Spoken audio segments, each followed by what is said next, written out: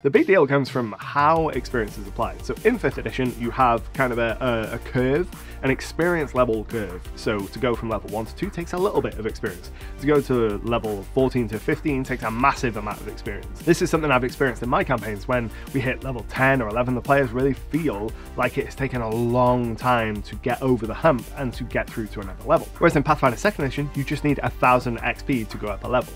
And how you get that XP is determined on the challenge in relation to your level.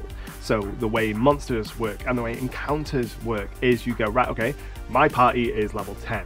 Is this challenge appropriate for level 10? In which case they'll get so much XP. Or is it a little bit too hard? They'll get this much XP. Or much too hard? They'll get this much XP. And it's all based on your level, which means has the knock-on effect of encounter building in Pathfinder 2nd edition way better than D&D 5e. It makes a lot more sense, there's a lot more guidance for it, and it seems a lot more balanced